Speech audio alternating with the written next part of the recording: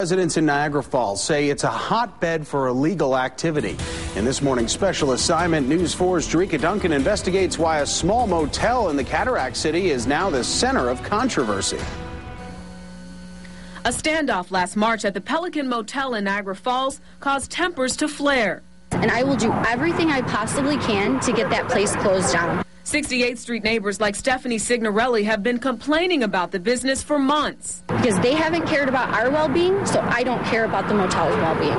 That night in March, the elite SWAT team was called into the motel because a woman called 911 claiming a man pulled a gun on her. After a 3.5-hour standoff, 37-year-old Buford Weaver surrendered. Authorities never found a weapon. Because there have been times where there was a gun. So this is an ongoing matter, and this is just going to continue to get worse. And, you know, we can't keep saying, what if, what if? Signorelli had to evacuate her home that night. She was one of many neighbors who claimed authorities had been at this motel several times before. News 4 has learned Niagara Falls police were called to the Pelican Motel almost 50 times in the last year, with calls ranging from domestic violence, larceny, and criminal mischief. Niagara Falls Police Superintendent John Cella is well aware of the problem. The head of code enforcement, Dennis Virtuoso, and I have now targeted that location not only for police enhancement, but for code enhancement. If we're going to repeatedly go to this place as a point of concern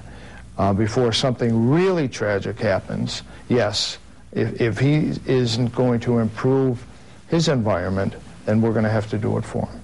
The owner, Randall Lau, wasn't available for comment. 2 of his employees were. They showed me how they're in the process of fixing up the 15 rooms on this property, including room number 12, where the standoff suspect surrendered. You understand why residents on 68th Street are so upset? Yes. Oh, yes, without a doubt. That's why we're going to put a fence up. We're doing the best we can to clean this place up. It's a new ownership.